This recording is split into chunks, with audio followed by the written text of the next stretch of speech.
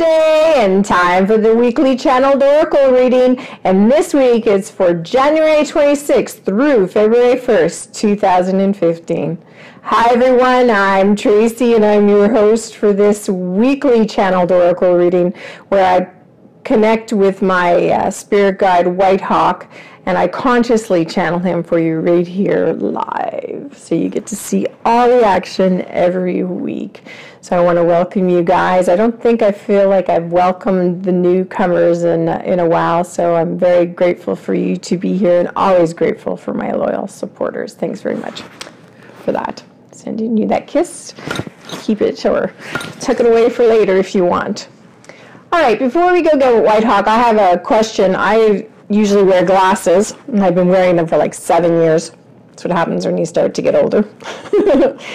And so I decided to do a trial with contact lenses, and so I want to get feedback from those people who are contact lens wearers. So if and they're multifocal, just so you know, because I wear progressive glasses. Again, a sign of age. If I look just in front of me like here, so say I'm looking in a mirror and putting on my makeup, I don't see super clear as I would with my glasses. So first question would kind of be like, do you see as well with your contacts as you do with your glasses?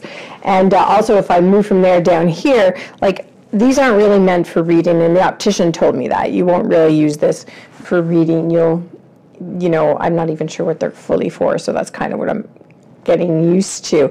But like I can see, it's not like I'm going to be bumping into anything, but if I look further, like I probably see my best at distance, but I wouldn't say like I see detail. The problem is I get sort of like this film that kind of comes over them. There's a bit of a blurriness. So all I can say is there's not pure detail in it all. And so I just want to get people's feedback. Is that what it's like? Because if that's what it's like, then I'll only wear them for special occasions. And, maybe some active stuff, or, am I better off just going with a distance prescription contact lens and then wearing glasses for reading? So I'm looking for all kinds of feedback regarding that. I'm also going to visit my optician, but it'd be great if I could get your feedback on that. I'd very much appreciate it. Okay, well, now's the time to go see what this upcoming week does hold. I hope, that it does hold some goodness in us, because the last few weeks have been challenging, which, just so you know, as a messenger, it's very hard for me to deliver those goods. It's not a reflection of me being depressed or anything like that. It might be a reflection of where we are all, as we come here in our cycle, in our world, in our consciousness at this point in time, and the world's consciousness as well. So it's not a complete reflection of me. It's not me that's like, a downer and depressed and bringing that information to you. It's Whitehawk bringing that information to us based on, nature's cycles, based on the cosmic cycles, everything from Mercury retrograde to sun flares to meteor showers. Those things all affect us here on Earth. And so he helps to keep us aware of that, or he makes us aware as to maybe why the waters this week are very challenging. And he might not tell you it's a meteor shower, but I assure you, if you start going through your news feed and start liking pages that are to do with astrology or to do with science or anything like that, the universe or anything, you start seeing the things. Heck, even, just like johntesh.com, and he gets information too, and you'll see that there was a meteor shower, or that, hey, we're in a new moon right now, like literally. And then we're also in Mercury retrograde right now, literally, right? And so Whitehawk's helping us to maneuver through the ebbs and flows of how that energy can affect us, right? New seasonal energies come in and they affect us. Also just things that are going on in the world. Like right now, there's a lot of terrorist things going on with ISIS, I can never say it properly, right? And so he's helping us maneuver through those ebbs and flows as well. So it's not just me, right? It's the world's consciousness, and he's helping us get up and get through them. So hopefully this is a good week. We could roll those dice and see what we get. That's what it is when I go in and see Whitehawk, right? I'm rolling those dice and seeing what Whitehawk's going to say, because I don't know. All right, let's go get Whitehawk and see what he has to say.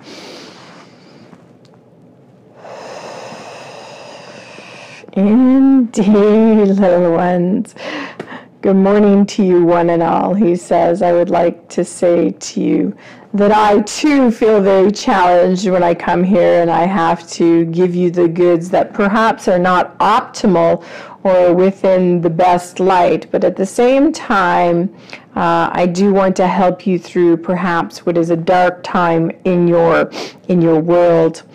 And so you come here weekly to hear, and perhaps there are weeks upon weeks that seem as though it's never going to end. The good news is most times the energy does break, and we move forward from that. And much is the same in this upcoming week. You are here and you are saying, well, you know, are we finally moving through it? And the good news is that yes, we will finally move through it this week, but at the beginning of the week, there will be more of an ebb than there will be a lightness of flow. And so arduousness and challenging will continue forth through the beginning of the week with a lightening up more towards the end of the week into the new month of February that we enter, which is a blessing, is it not? He says it's like, thank God, right? It is a blessing that we're moving into a new month. And just so you know, JC, Jesus, has arrived. He's letting me know he's around. And so I'll just take a moment and see if there's something he wants to say, or if perhaps it's just he's letting us know that he is around. Indeed, he says, I will take a moment if you will give me a moment. He says, yes. He says, the role of this one, he says, is a difficult one indeed, simply because she must come to you and deliver unto you whatever it is that we bequeath upon you. And whether it is good or whether it is bad, she's to bequeath it upon you, uncensored, for your own divine hearing. And so please do not be difficult on this one. It is her role to come into the world and to join us together for us to give you the information that is needed, that is required by you to help you move forward in a more fluid fashion, in a more helpful fashion. And so I have come here today, he says, to bequeath upon this one gratitude for her service, her delightful service, her tiring service to you and to us. And so essentially that is all that I have come here for. And when he's saying that to me, or to us, he is on his one knee and he's down and he's holding my hand and talking to me while you are all listening as well at the same time. Oh, so, and I say, thank you, Father. Bless myself. You may continue, he says, to Whitehawk. And Whitehawk says, thank you, Father. Yes, he says, so as we were saying, this week will continue to be a little challenging, but then I will find it will open up. And he says, and just to note, children, I know that many of you thought you would arrive in an actual new physical location, but are realizing that the physical location is not changing as much as the mental location is changing within you. And so I know this is upsetting for perhaps you, no, not upsetting as much as it is confusing, he means. But just know that is where you are meant to be at this point in time, and that by the end of the week, things will seem a lot more clearer to you. It will seem like the path is opening up, that the energy is lightening up, and that once again you will be able to move forward fluidly, whereas these past few weeks you have felt as though there is a tightening in your chest and you can hardly breathe, just trying to get through the day with everything that has been occurring and coming to you. But by the end of the week, it most definitely will start to lighten up for many. God bless. He says, I am very pleased to be able to share this information with you. God bless. Thank you.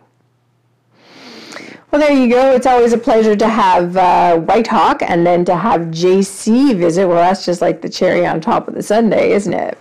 So those are your words of wisdom for this week. Go forth and do as you wish with them. Go forth and multiply. If you want to multiply, go ahead. I'm wishing you a delightful week. I felt the energies have been a little, lots of high pressure, lots of intensity. That's for sure. That's what I've been feeling and around, even in my own world. But let's pray for peace. With all these attacks that have been happening, all these individual attacks that have been happening. Pray for peace, and that'll raise the vibration. And if you haven't had a chance to listen to the February monthly oracle reading, do, because it's a heart-receiving meditation that Whitehawk walks us through, and it's absolutely wonderful. So have a listen to that. That'll be very beneficial to opening your heart, ready to receive some love. And on Monday is our Ask Tracy, and it's going to be our last episode. I don't feel it's been as fruitful as I have wanted, so I will try something else. I'm not quite sure what that is yet. I do have the questions in for that, but they are ones I think that will be beneficial for everyone. So please join us on Monday for the last Ask Tracy episode. As always, you know what I'm going to say? I'm very grateful for you guys being here. We shall see you soon. God bless. I'm Tracy for Channeler's Channel, and if you enjoyed what you see here, give me a thumbs up and hit that subscribe.